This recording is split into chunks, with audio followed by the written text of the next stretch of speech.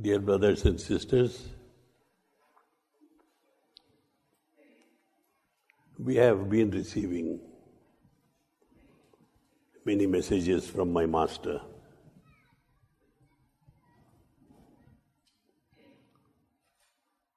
Over the past five or 6 months. The emphasis, of course, if you are reading them, you should have appreciated what these messages are about.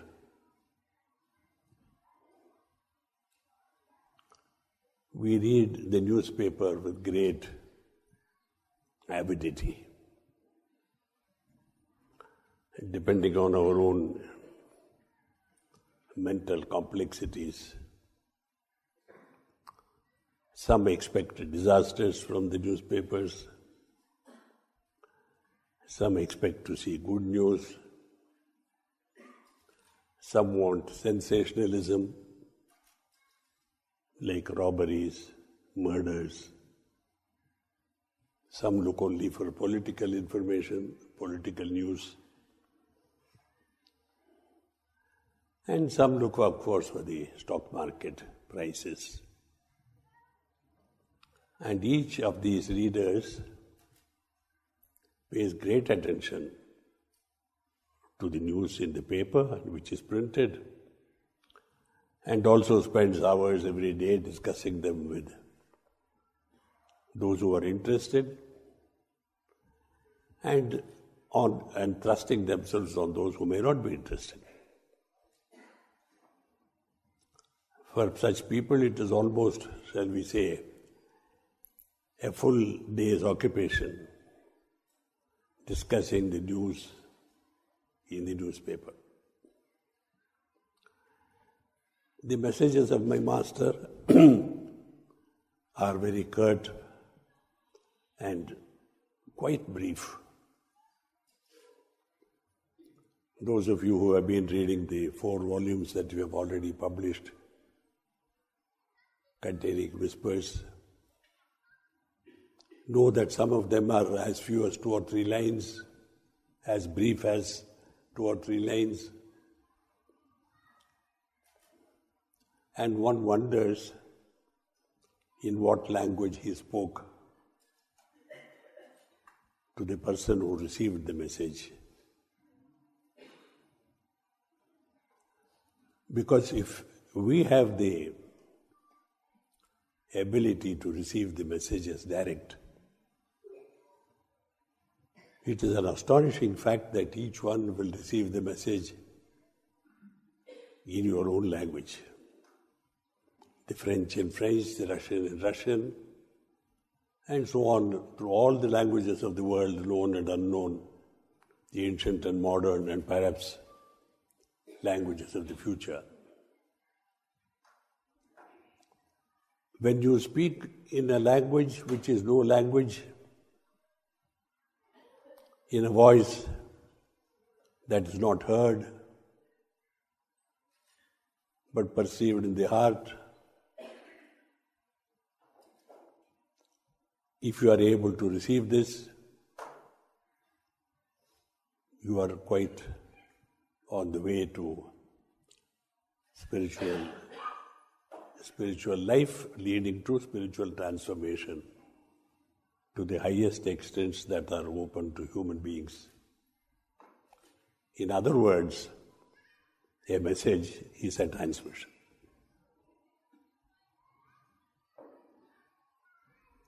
You are here of so many nationalities,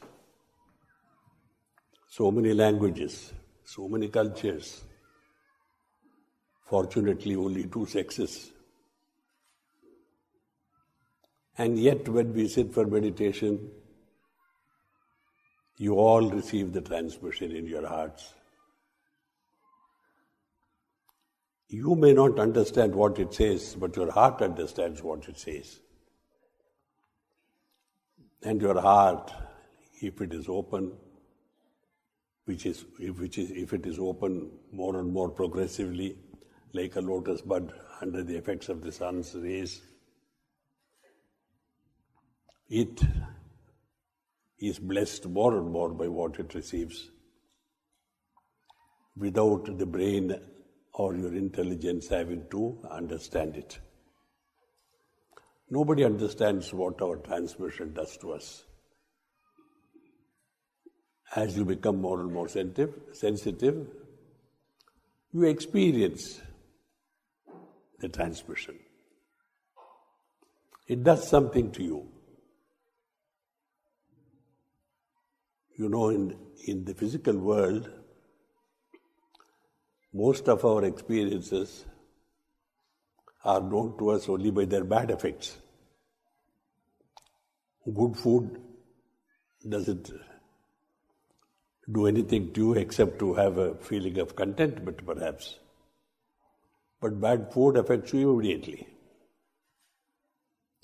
Good news, mechanics. Bad news, you are affected by it deeply. For instance, there was this business of the Mayan calendar. The world is going to end on a particular day just because the calendar stopped somewhere in an ancient culture, thousands of years old. I have been receiving letters from Abhyasis, good Abhyasis, asking how much water they should store, how much food they should buy and store, how they should prepare themselves for the calamity. And I was not surprised when I was told that in the US, they were actually selling packets full of vitamin pills and, all sorts of things to sustain you for 1 month. Of course, at a substantial cost. And people bought everything. What they didn't do was to make sure that this was protected. The heart. The modern human being has not protected his heart from, shall we say, the assaults from the outer world. Assaults which often damage the heart physically, heart attacks, and other terms which the medical profession employs. Emotional attacks,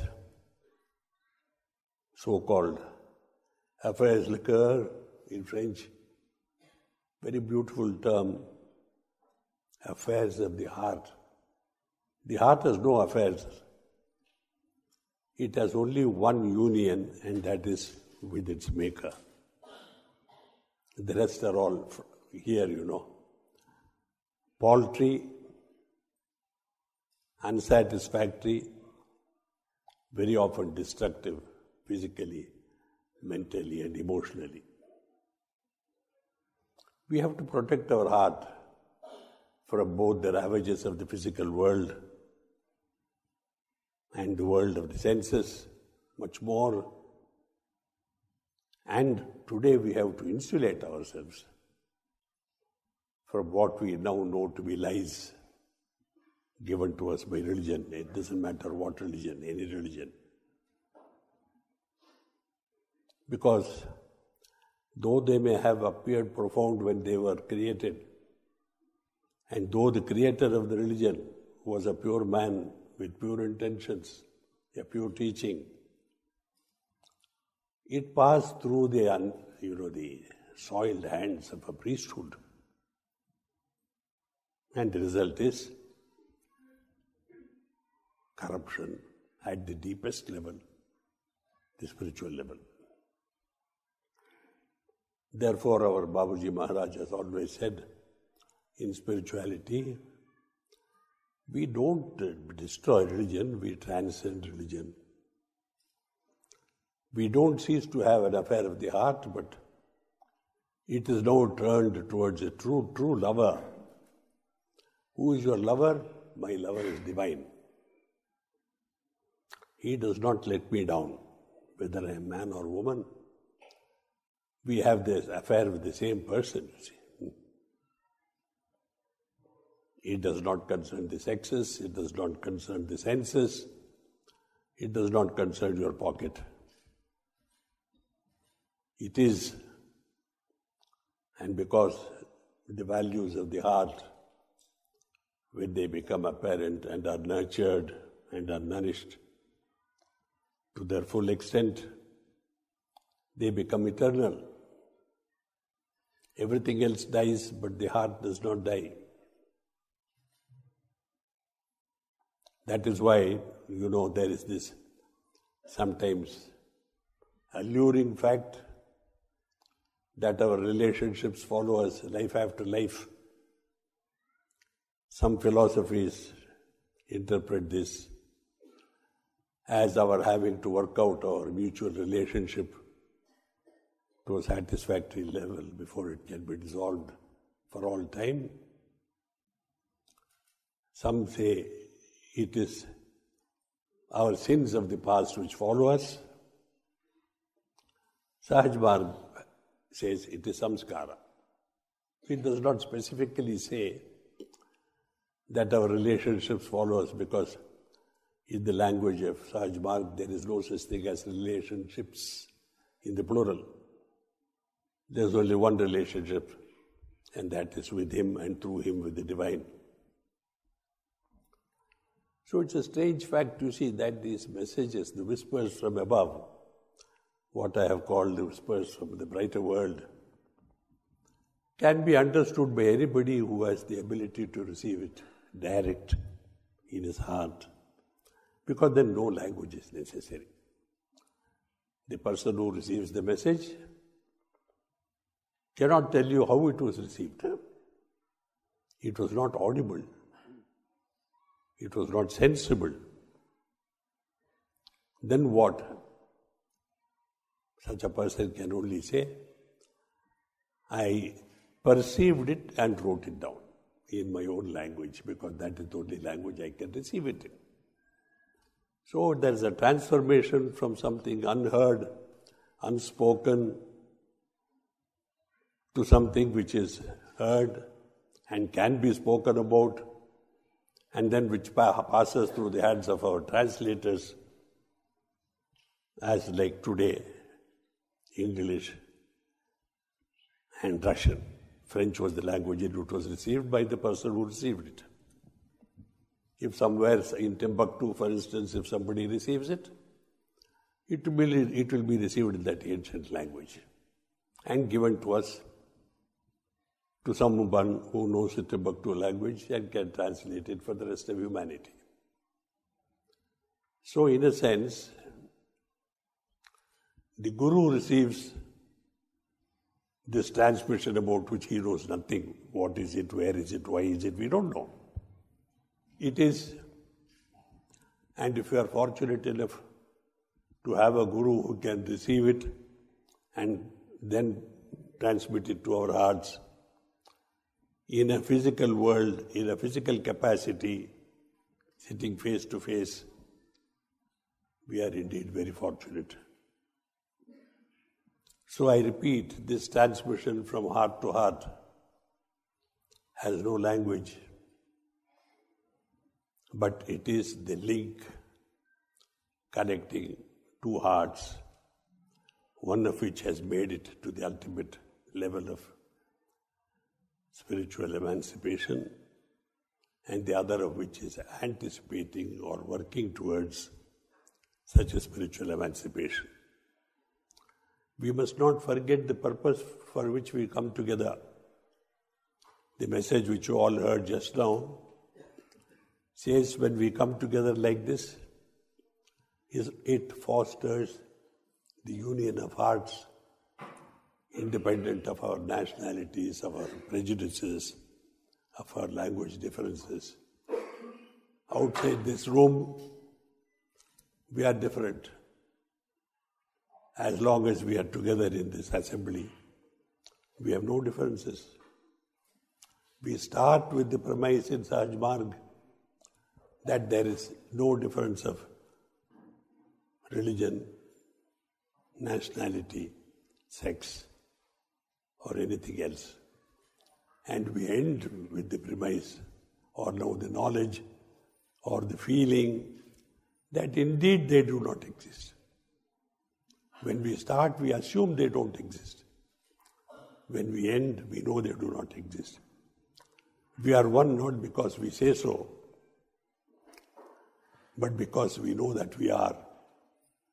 We all inside have the same essence, which is pure existence and pure love. If this pure existence is characterized by any quality, quality is less quality. You know, Sahaj Marg is famous for these apparent contradictions. Powerless power, forceless force, and qualityless quality, love. It has no quality. It has no quantity. Therefore, it is limitless. Can you love more and more and yet continue to love? Can you start with loving one? Then the many that becomes a family. Then the many that is your own culture and your people. Then the many that is this whole world with all its peoples. Polyglot, multifarious languages, colors, tastes, prejudices. Yet, the loving heart does not distinguish between any of these things. In a very minuscule fashion, we see this in our what we call spiritual gatherings, bhandaras as we say in Hindi. It is quite obvious to us that here nothing divides us. Because we stay united with our hearts. It is unfortunate that when we leave here, we will become Romanians and Russians and Indians and Hindus and Christians and what else. Vive la France. No? Liberty, equality, fraternity. Very good to speak about lies in their practice. In their name, a queen was killed. There was a revolution, supposedly to bring liberty, equality, and for brotherhood. And of course, which first divided the French from the rest of the world. We are French. So say the British, we are British. True blood, blue blood, etc., And the Germans, of course, for them there's nothing except Germany and Germans. And so it goes on, the sad tale of dismemberment of a human society which should be won by those interested, by religion, by politics, power mongers, after many years, who have cheated us and destroyed our unity and brought about the multiplicity, which spirituality is now seeking to correct, to reunite us into brotherhood of human beings. Whether this will be achieved depends on all of you. It is very nice to speak about brotherhood. It's a nice subject. Like modern world, it's wonderful to speak about love. We are always speaking about love. I love you, says the husband to the wife, and she says, I love you too. Where does this too come? I never understood what does this mean, I love you too. Does she mean two? No, perhaps. So you see, language betrays our intentions, betrays our thinking, and eventually betrays us. So we should not seek refuge for our greatness behind our language or our culture or our accidental birth in some continent somewhere. But seek confidence and courage in the fact that we are not alone in this world, that we are one of a numerous family, people in the world. And if we but allow our hearts to exercise what they should really exercise, bring us together, we are never alone, we are never unhappy, we are never miserable. And this is what our masters teach us. And they repeat it again and again in these spiritual gatherings, which are essentially the birthday celebrations of these great ones. They are to remind us of what great personalities descended on earth for our sakes. They didn't have to come here to enjoy the wonderful things of this world, which in a case they never enjoyed. They were too poor, they were too unhealthy to enjoy even good sleep or a morsel of food. Nature makes sure that its chosen ones, its messengers, are born in poverty, do not enjoy good health, are generally condemned by the rest of the world, and pass on, leaving only their message behind them. This is enshrined in 3 words in Hindi, illat, killat, zillat, which means you must always have a little less than good health. Then you don't waste it in stupid things like playing tennis, going up the mountain for 27 kilometers or 30 kilometers on a bicycle, seeking health, which you should not have, because it leads you into byways of pleasure seeking, which are ruinous. So little health than necessary, remember. Money than that is necessary. And people who will always criticize you. Criticizing is good for you. But we want, people who will praise us. Especially I think in France, which is, I have had several experiences of this. When we were in Ogeron, I remember some girls weeping. I said, why? They said, Charji, you did not say good morning. If in India they had said this to a guru, they would have had their tongue cut off or something like that. Gurus didn't say good morning to disciples. Disciples say good morning to gurus. Culture, you see, because in the European culture, the woman is all, she commands. You have to say good morning first to the female, just because you are going to prey upon her femininity, destroy her, and throw her away like trash. Women don't understand this. And they're happy with a good smile and a bonjour and kisses on 2 cheeks, which go into other things. Women should wake up. And so should men. Men should know that here is a piece of temptation which you should, under all circumstances, avoid. There is a legitimate and there are many illegitimate ways. So you see, little less health than good health. Something wrong with you which makes you think of God. Babuji said we are blessed to be unhealthy because in that state we are always thinking of God, of nature. Whereas when you are in exuberant health, you are thinking only of a bottle and a woman, for example. Little less money than you need, you won't waste things on foolish things. You will think 20 times before you spend anything. And permanent criticism, it keeps you thinking only of yourself. Am I doing something wrong? Am I saying something wrong? Introspection. We speak of introspection, philosophers of the world speak of introspection, but do they know what is introspection? Is it just a mental exercise or a spiritual exercise? To us, in Sajman, it is a spiritual exercise, and which is embodied in this act of meditation. Look into yourself, close your eyes, shut off your senses from the outer world. Do not hear your telephone ringing because it should not ring at this time. Do not think of family, do not think of friends, do not think even of foes because they don't exist. They are your foes because you have created them. Go deeper into that blissful area where nothing penetrates.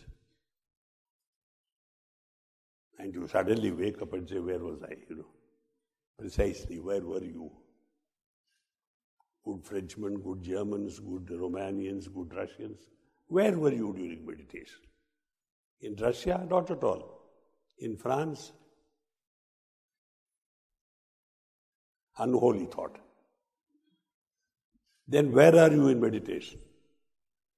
Where you should be, in the divine place where you meet your Maker, where there is an exchange of love without exchanging of anything else, where there is feeling and no thinking, so that eventually your life is governed by feeling and not by emotion. Most of us, we mistake emotion for love. Emotion is smoke. Love is the fire which, if it burns properly, there should be no smoke. So the more inefficient the fuel, the more smoke. The more emotion in your life, the less love. This is a formula which is as sacred, perfect as, say, a mathematical formula, or the E equals mc squared of Einstein. Immutable, indestructible, eternal. Our lives must slowly become lives of feeling. You feel for the poor. You don't think of the poor. You don't contribute a few rupees to the poor. You feel for the poor. You feel for the whole of humanity.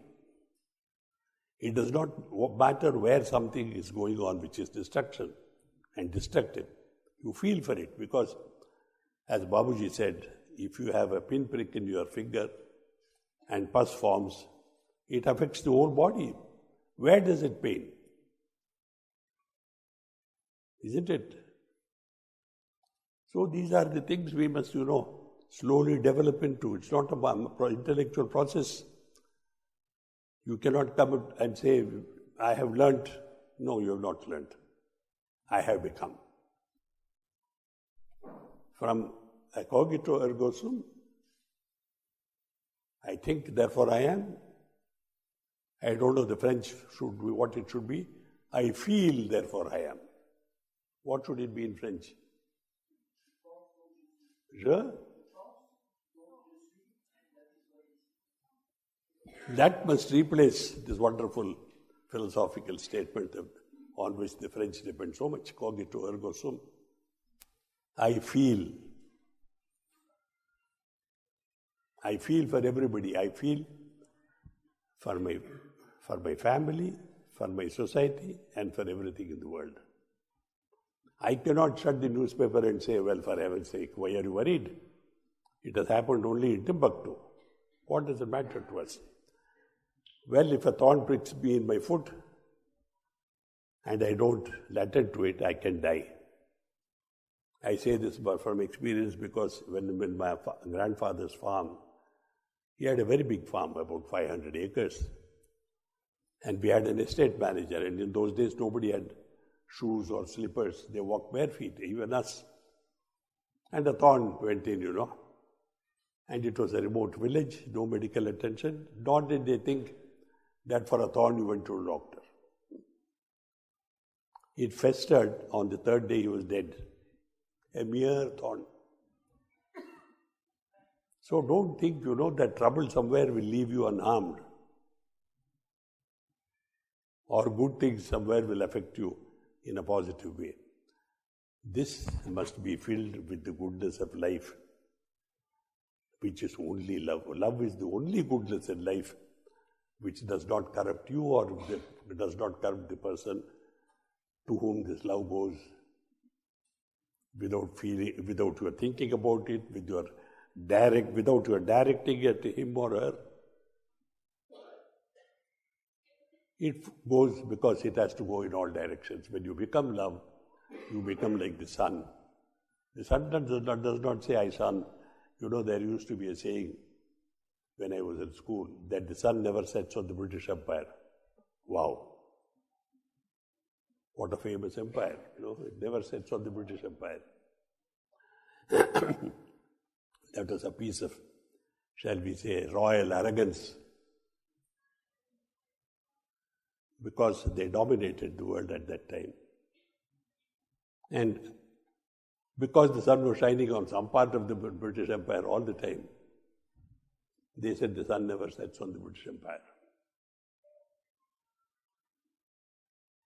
If the earth stopped moving, rotating, we will know where the sun shines. Isn't it? As long as it rotates, we are all safe that it shines on us for some time at least.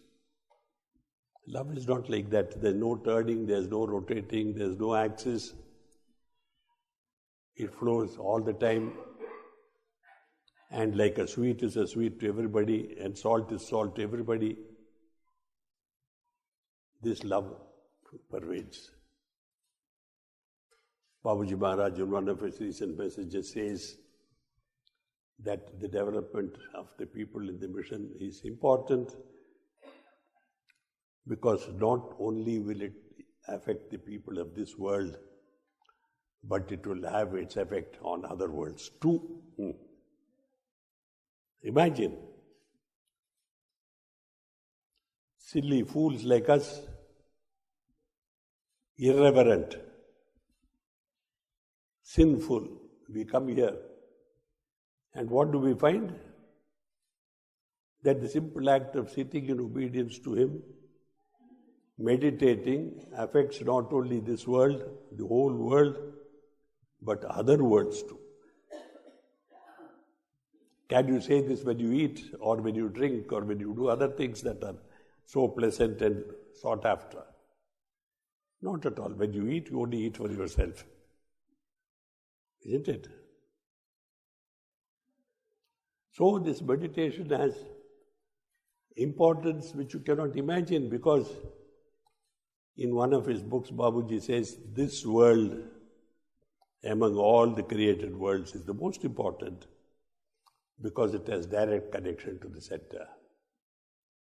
Nowhere else. All the other worlds, whatever they may be, however intellectual, however powerful, however advanced, in the terms that we people understand, advancement, maybe more inventions, more manufacture, things like that. They are all not connected directly to the center, but through something else. This world has the good fortune to be connected directly to the center. Do we appreciate it? Do we make use of this wonderful opportunity that is given to us to become part of that, entourage? I'm not talking of the computer entourage. I would say instead of he mails, messages coming from him, to which we respond with our heart. And so one day, we become linked to it.